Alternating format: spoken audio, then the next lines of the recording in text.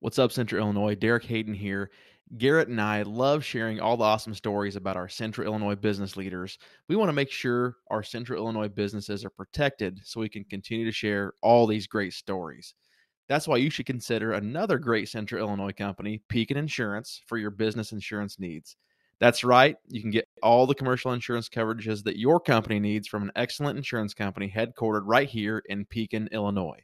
Pekin Insurance offers comprehensive business coverage that lets you focus on what's important to you: employees, profits, and peace of mind. Ask your local Pekin Insurance agent about their commercial insurance products or learn more at pekininsurance.com. You can also contact your favorite podcast hosts, Garrett or myself, Derek, and we'll go beyond the expected for you.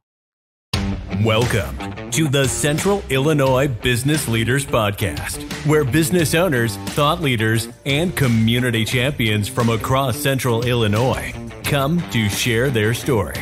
The Central Illinois Business Leaders Podcast. Anything less would be uncivilized. What's up, Central Illinois? I'm Derek Hayden. I'm here with Garrett Hoerr. We are your hosts for the Central Illinois Business Leaders Podcast, powered by Zambu. Zambu is a delicious grapefruit or wildberry vodka-based spirit infused with a Brazilian buzz button. It's smooth, tasty, and leaves you with a signature tingle. Learn more at zambuliquors.com. Zambu, taste the tingle. All right, Central Illinois. Today's guest is the CEO and managing partner of Serra Ventures.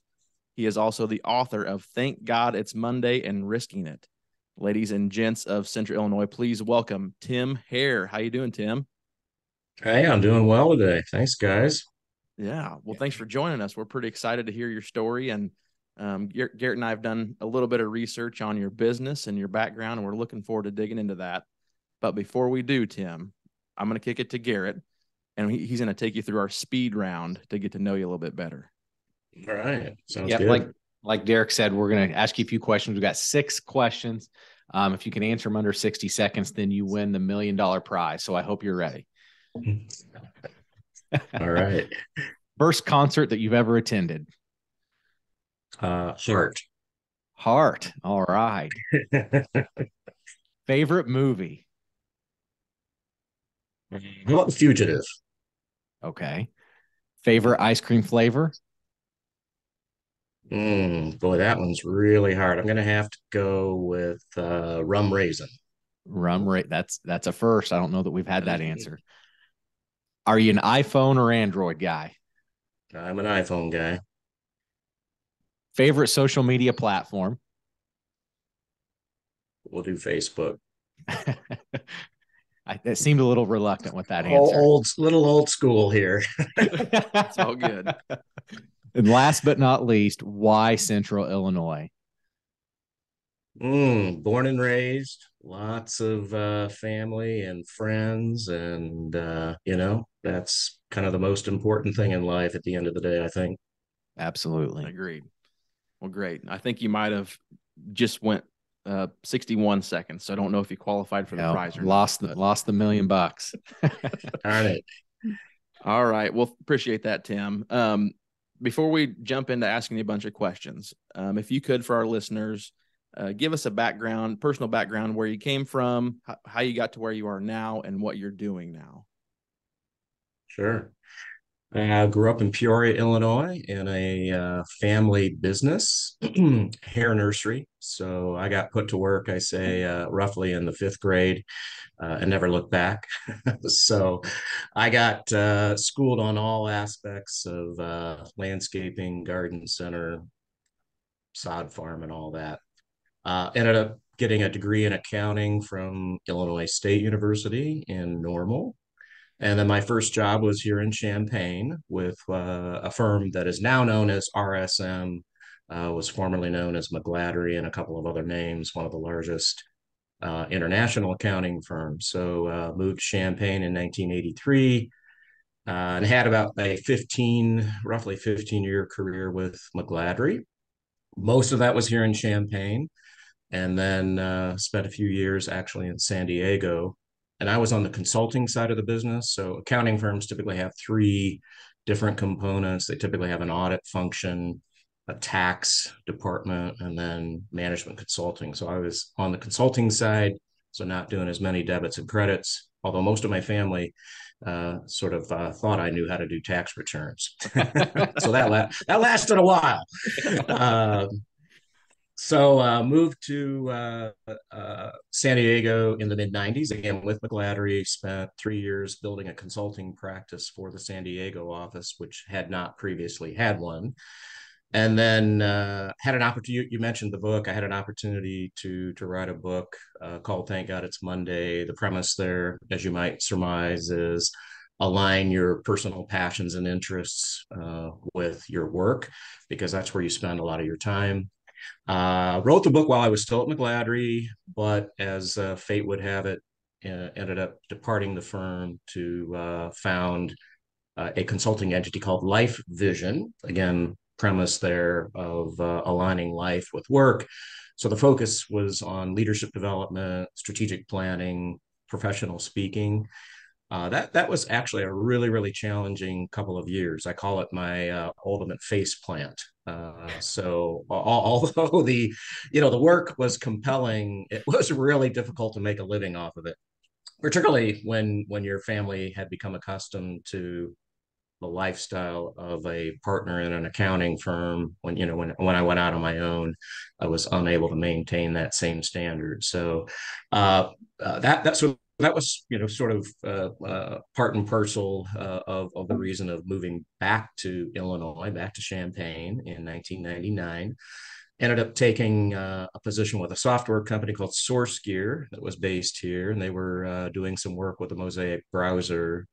Eric Sink, who founded SourceGear, was part of Spyglass. Spyglass was one of the major licensees of the Mosaic browser, and they actually wrote Microsoft Internet Explorer. Wow. Licensed it to Microsoft.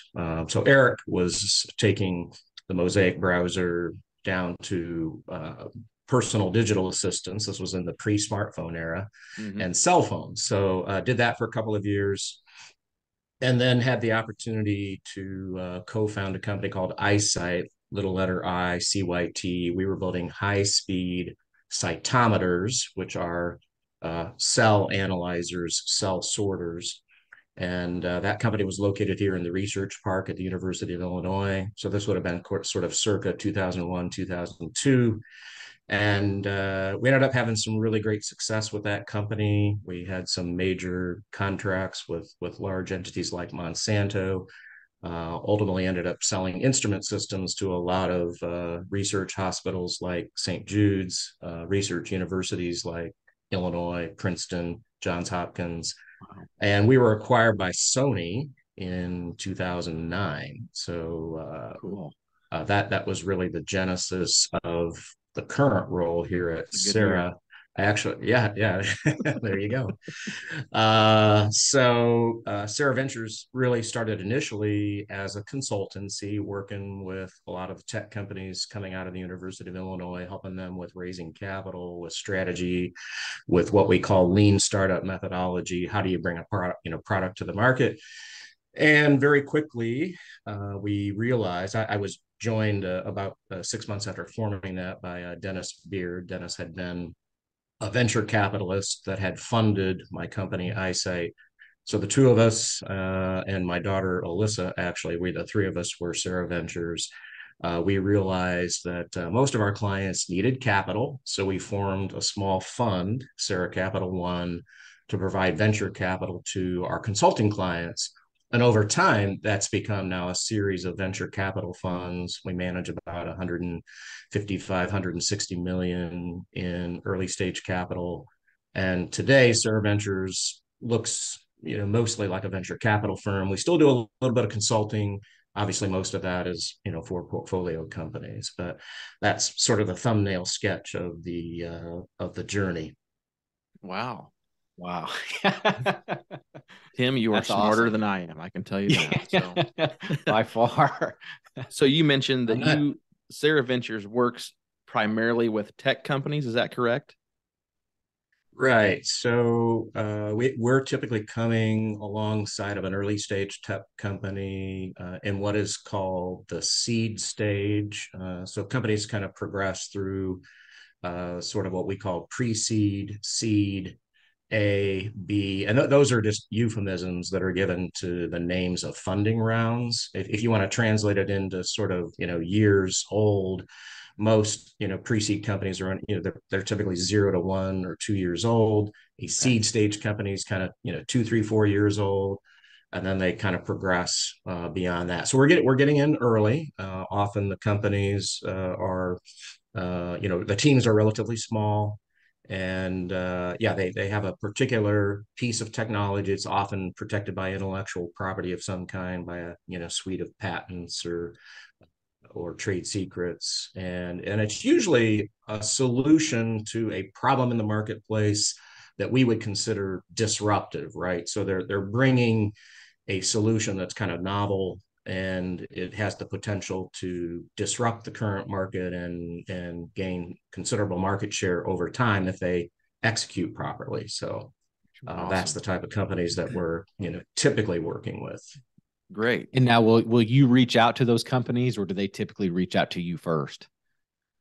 It's a little bit of both. On a given week, we probably receive 15 to 20 inbound inquiries, right? So these are companies that are seeking capital or seeking assistance. So probably 15 to 20 of those are coming inbound a week. So over the course of the year, you might see as many as 1,000 different Wow. opportunities coming our way. And we do some reach out as well. So we'll attend trade shows and conferences. We have relationships with a lot of accelerators and incubators, which are those are just programs that early stage tech companies are participating in to improve their game. So, for instance, there's a group out of Madison, Wisconsin called Generator.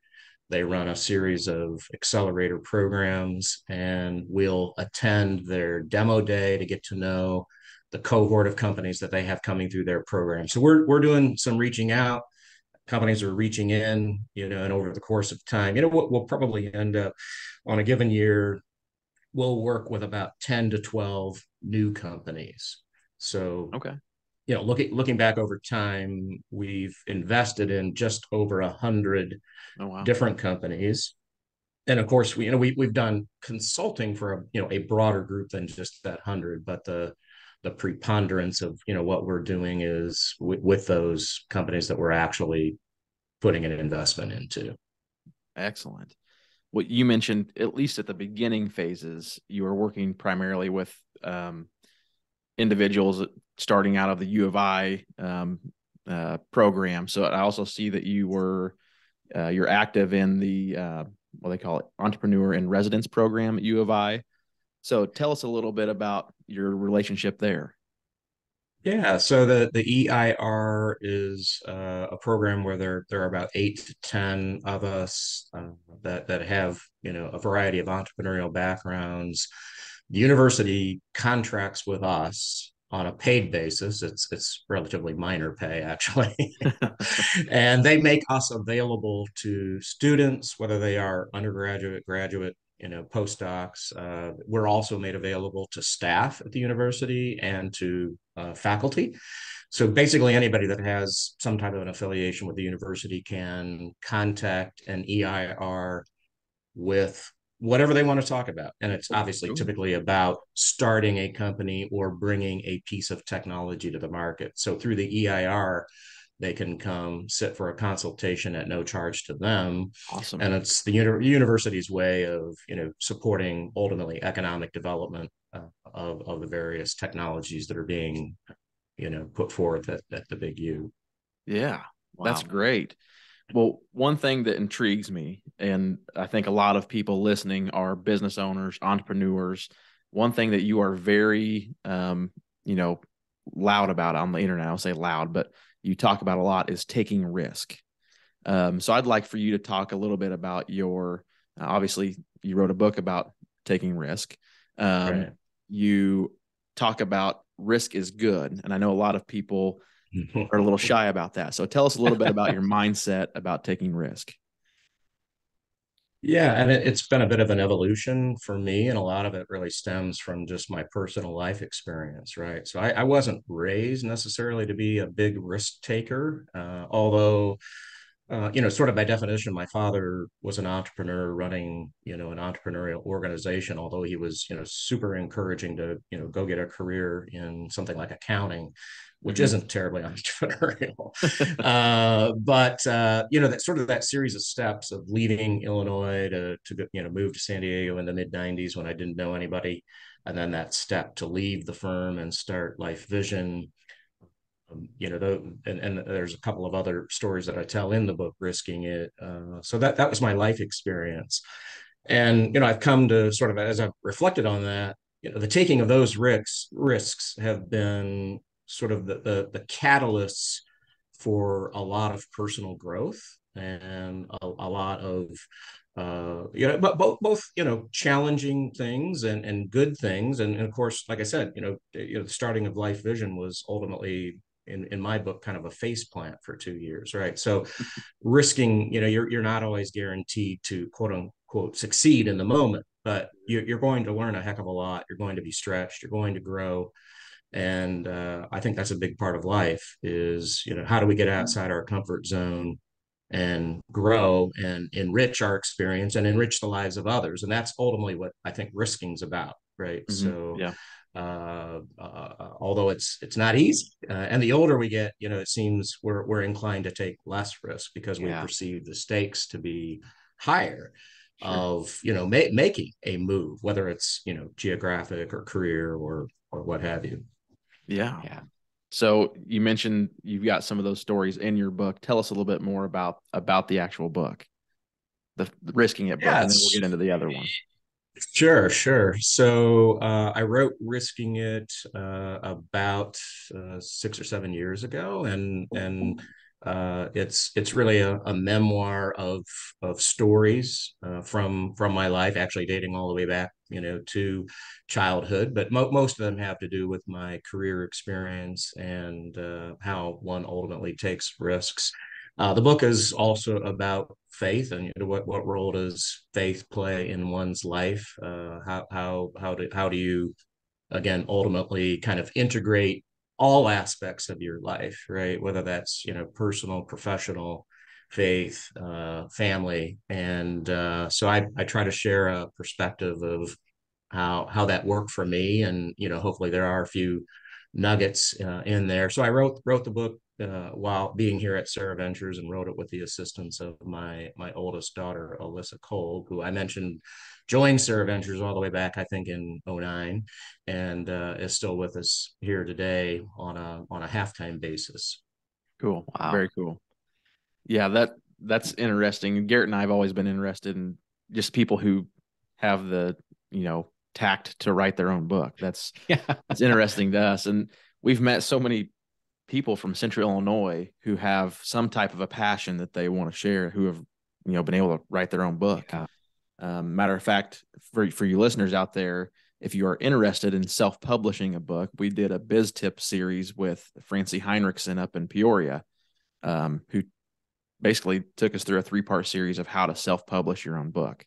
Yeah. So that was very cool. So um, I want to hop back into the Serra Ventures thing real quick, just because I'm interested in learning how you're in 4 different cities. It looks like, so obviously Champaign, Chicago, San Diego, Park City. Right. So I guess one question I have is, why did you choose those locations? Yeah, whether we chose them or they chose us, Right. I'm not so sure. So we originated in Champaign. That was obvious. This is where we lived. It's where I had done the source gear and the eyesight startup. It was where Dennis was based, so that was kind of the obvious one. And obviously, university sitting in our backyard. San Diego was the second location. So I had developed relationships living there for 4 years with McGladdery, and it seemed to be a hotbed of technology, and it is still today. So that was the second location. Then we ultimately brought on a partner based there, Steve Beck. Chicago was the third location, and we were looking to add what's called a venture partner. So there are managing partners in the firm. This is our full-time job, and Dennis Beard, myself, Rob Schultz, and Steve Beck. We are full-time managing partners, but venture partners are folks that have a day job and they agree to spend a certain amount of time with Serra Ventures, and that's typically about a quarter of their time. And we were looking to have a little more exposure in the Chicago market, and we were looking and found Karen O'Connor. Karen was one of the founders of a group called Hyde Park Angels, a really active angel investor group. That's just a group of individuals that come alongside early stage companies and invest. So Karen was one of the founders there. She's on the faculty of the Kellogg School at Northwestern. Oh, And wow. she was looking to align with a venture firm and kind of take her career in that direction. So about 5 or 6 years ago, Karen came on board as a venture partner. And then ultimately, we have another individual that Drew Beard, who is in our Chicago office as well. So Drew and Karen are kind of our representatives there. Park City was sort of an outgrowth of COVID. So Rob Schultz, who had spent most of his last 20 years here in Champaign, decided to relocate to the Park City area in the midst of the COVID go virtual type of a thing. Yep. And so Rob actually splits time. He was back for Okay. football season. His son is on the UI team, Oh, cool. Okay. Wow. and so Rob is kind of heading up our office there. Most venture though is a little. I would call it. It's not totally geographic agnostic. I mean, there is a reason we are in the different cities, but we do look beyond those specific geographic territories. We'll do a deal pretty much anywhere that it makes sense to do a deal. Yeah. But it is nice to have a specific presence in a market where you are tapped into a network of people that are providing you deal flow and suggestions on what you might consider in terms of investment. Very good. So early on, you said you went to Illinois State and got an accounting degree, correct? Mm-hmm. At Yes. what point did you think that technology, that you would just venture away from this all the way into technology? Had technology just always been something that had, a high peak interest of yours? Yeah, I enjoyed it, Garrett. I think it was more, I'm sitting there inside McGladrey, and you're seeing all kinds of entrepreneurial enterprises, right? Sure. From manufacturers to construction to distribution type businesses, all types of businesses. Obviously, we did have tech clients, and when I moved to San Diego, I got exposed to sort of a deeper group of more tech oriented businesses because our office there served more of the tech market. But it was a bit of a delayed step, right? I really thought, what I was ultimately going to do with my career was this idea of professional speaking and facilitation and so forth. And hence, to thank God it's Monday book, and was going to kind of build a practice around that. And when that didn't work out, it was like, okay, what's sort of what do I do, right? What's a practical step? And the tech opportunity with SourceGear was there. And that was intriguing to me because of the client base that I'd been serving through McGladrey, and I thought I could be effective there. I didn't know I'd actually build a career inside tech. It was a bit of an accident in that regard. Yeah. Wow. Yeah, I hate to keep jumping around, Tim, but the one thing that I noticed on no your problem. LinkedIn profile was you have some experience with a Jimmy John's franchise. So tell us a little bit Yes. about that experience, because I'm a big fan of Jimmy Yeah. John's, and I could Okay. probably have funded the store with my consumption of their pickles. So Yeah, you, me, and my daughter Audra could claim the same. So, Jimmy John's ended up being one of the side endeavors along with Game Day Spirit, which is another story for another day, probably. okay. But so I was at a track meet. My middle daughter Audra was a pole vaulter for Baylor, Oh, and cool. Wow. we were on a spring break somewhere in the mid 2000s. I don't remember the exact date. It was probably 08 or 09, and happened to be in Waco. And Audra, who's sort of our Jimmy John's freak, was like, why isn't there a Jimmy John's in Waco? And she said, who go around to these track meets at Texas A&M or UT in Austin, and there's Jimmy John's. So I literally got on the website and clicked on a map, and it looked like the Waco, county was available. So I called up Bob Morena at Jimmy John's and said, is the territory available? And it was. And so that was the extent of the market research that went into ultimately owning 7 Jimmy John's Wow. in That's great. Waco, Belton, and Killeen. Yeah. Wow. So that was quite a journey Sounds like it. us. So, yeah. That's That's awesome. awesome. Yeah. Yeah. Jimmy John's, that's another Central Illinois story. We should try to get that guy on the podcast, Garrett. So, Yeah, absolutely. yeah. Yeah. Well, great. Well, Tim, we are approaching the 30-minute mark. Before we jump off of here, since we have mainly business owners, entrepreneurs from Central Illinois listening, any advice or comments that you want to make to anybody listening to the show? Well, yeah, my advice is it kind of gets back to really tapping into and doing some development work on yourself, and really understanding, what are you good at? What has the collection of your life experiences amounted to? What are you passionate about? So take inventory of all of those things. And to the extent you can, and I know not everybody can do this, but align what you're going to do from a business perspective with all of that, right? So be intentional about bringing your purpose to your work, and you're going to do a heck of a lot better and have a heck of a lot more fun doing it. So that would be my one nugget. And in the process, that's probably going to involve a risk, right? It's probably going to involve saying no to whatever you might be doing and stepping out of that and trying something different. Yeah. Yeah. Excellent Great advice. Yes. Well, for all you listeners, we've done this before, but if you message Garrett and I, the first individual to message either Garrett or myself on LinkedIn, you can find us personally there. We will send you a copy of both of Tim's books. So Risking It and Thank God It's Monday. We'll send you a copy of both books from the Central Illinois Business Leaders podcast. So send us a personal message. We'll send you a copy of both books of Tim has authored, and you can learn a little bit more about Tim and his mindset on taking risks. So, Tim, thanks for joining the show. Absolutely. Thank you. Yeah.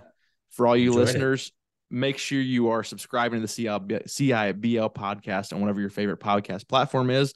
While you're there, please leave us a review. It'd be greatly appreciated. You can also find us on social media, mainly on LinkedIn and Facebook. You can connect with Garrett and I personally there as well. Until next time, Tim, you've officially been civilized. Thanks for coming on the show. Thank you for listening to this episode of the Central Illinois Business Leaders Podcast. You can find us on Facebook at facebook.com/CIBL podcast. You can also follow us on LinkedIn. Don't forget to subscribe and leave us a review. It's the civilized thing to do.